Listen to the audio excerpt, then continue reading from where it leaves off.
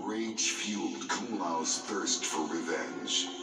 The memory of holding his fellow monk's broken body on the late tie of the Wuxi Academy grounds consumed him as he rained blow after blow down upon Shang Tsung. Kung Lao had finally mastered the attack Bo Raicho had taught him. The sorcerer could not withstand his whirlwind assault. Shang Tsung begged for mercy. Kung Lao granted him none. Upon his return to Earthrealm, Kung Lao stood before the modest shrine to Liu Kang, which had been erected by the Wuxi initiates during his absence in Outworld. He lit a stick of incense and placed it among the others already burning there.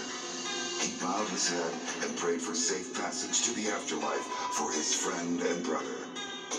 With Shang Tsung's death, Liu Kang's spirit could rest peacefully. Earthrealm was safe once more, but at a terrible cost. The work of the White Lotus Society had become more important than ever.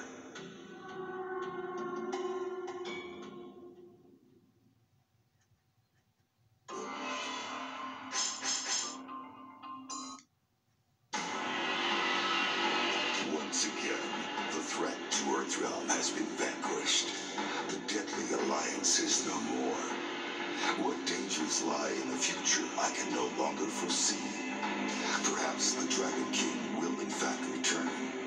Perhaps the depths of the Netherrealm will spew forth a legion of Oni. Even the vampire people pose a threat to peace now that Outworld is in chaos. But one thing is certain.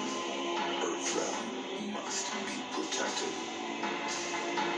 I have abandoned my status as Elder God to aid these mortals and act defiant of the heavens. I will instead remain here on Earth as God of Thunder.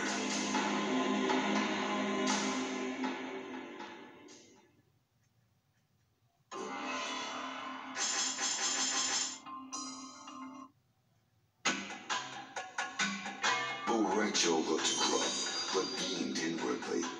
With their victory over the deadly alliance complete, he and Kung Lao had liberated Outworld from its latest threat.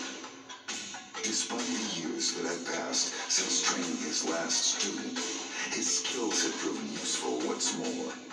He was elated, but it would be inappropriate to express such emotions in front of his newest apprentice. Kung Lao invited his master to return with him to Earthrealm to teach more warriors at the Wuxi Academy. The success of his apprentice gave him renewed confidence in his training skills and, for the first time, a clear purpose in life. Bo Raicho offered only token resistance. He accepted the offer because the defenders of Earthrealm could certainly use his help, but more importantly, because Earthrealm's rice line put Outworld's liquor to shame.